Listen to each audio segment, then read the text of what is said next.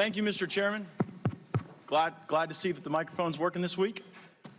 My good friend from Georgia just asked the operative question: how can we impeach if we don't get the documents?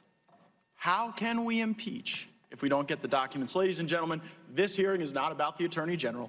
It's not about the Mueller report, 92% of which everyone in America has had the opportunity to read. It's not about the fact that even the portions that the American people haven't been able to read, the chairman's been able to go read had he chosen. This is all about impeaching the president. Now, why don't they just say it? Why don't they just jump to the impeachment proceedings like their liberal media overlords are telling them to do? Well, the reason is that the American people don't support impeachment. And it's easy to understand why. They actually went and elected Donald Trump president of the United States. And I don't think people are going to support impeaching a president who's doing so well. I mean, you got 3.2% growth in the economy. The Trump economy is hot. And the reason we're doing so well is as a consequence of the president's policies. And so at a time when my Democrat colleagues are focused on the next election and not solutions to the problems facing Americans, they can't attack the president's policies because people are doing well. So typically they roll next to identity politics, that based on what you look like, who you pray to, or who you love, you can't possibly support Republicans. But African Americans are doing better. Hispanics are doing better. Women are doing better. We are seeing a rising tide that is truly lifting all boats in this country. And so now we have this effort, not to argue with policies, not to typically go to the identity politics that functions as the organizing principle of today's Democratic Party. They have to delegitimize the guy that won, delegitimize the guy that people voted for, but they don't have the guts to do it directly, and so they're going after the Attorney General. Now, the gentleman from Georgia in his last remark said, we are hiding behind the rules. Hiding behind the rules. These are federal laws that dictate what the Attorney General can and cannot do. We're not hiding behind the rules. We just like to follow them.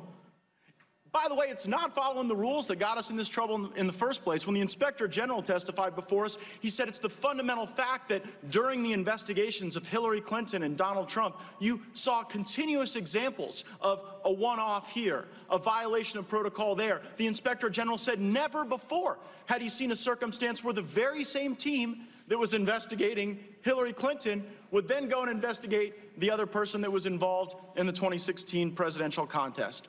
About a month ago, in this committee, I laid out the stages of grief: denial, anger, bargaining, depression, and acceptance. And I think that folks watching at home can probably follow along and see where we're headed. First, my Democratic colleagues were in denial. When they saw that there was no collusion, after saying for 22 months that the president was an agent of the Russian government, after saying for 22 months that there was actual evidence of collusion, they were in denial when they saw the conclusion that there wasn't. Then there was anger.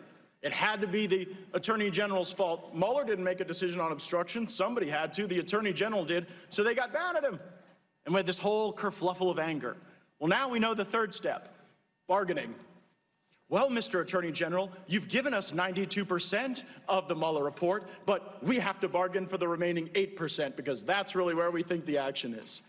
Well, Mr. Attorney General, you spent 5 hours before the Senate Judiciary Committee.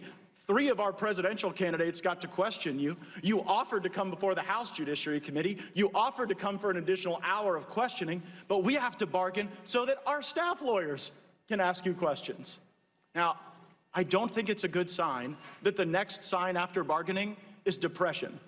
So I feel for my Democrat colleagues, but after that we get to acceptance, and that's sure something that I'm looking forward to, because there are some really good ideas that my Democratic colleagues have once they kind of get to acceptance on the no Russia collusion thing. My friend, the gentleman from Rhode Island, has excellent ideas about how to change the way that consumers interface with big tech companies.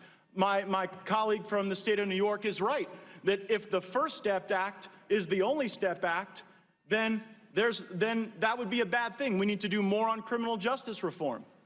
My colleague who's not with us from California, Mr. Swalwell, he's got great ideas to unlock potential cures with medical cannabis reform, but we're not doing any of those things. And by the way, I bet a bunch of my friends on the other side of the aisle low-key wish that their actual bills that would impact the lives of Americans would get heard instead of this garbage. The Obama administration ran an intel operation against the Trump campaign. Peter Strzok opened it up, the dossier kept it going, and now the Democrats need to get over it. I yield back.